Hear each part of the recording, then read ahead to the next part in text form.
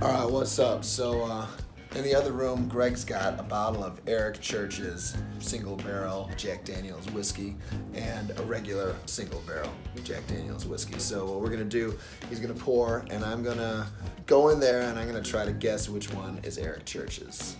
See if I got the same taste as the Chief. I probably don't. We're ready? Alright, cool. I'm not sure which one you want to try first. Okay, we don't know. Take one, and then let me know what you think the characteristics of it are. It's like a shot of Jack Daniels to me. Smoothness, burn at the beginning, burn at the end, mellow, what? That had more burn at the beginning, I think, and then smoother after. At the end? Yeah. Okay. That one there. It also depends on what Erich Church's tastes are compared to mine.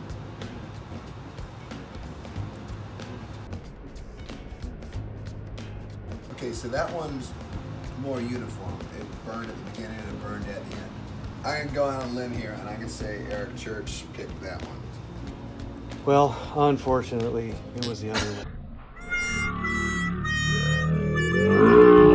Erich likes the steady burn throughout. Erich likes steady burn and I like all the pain right at the beginning. You can't go wrong buying any single barrel, right? Great advertising for Jack Daniels, so thanks for joining us.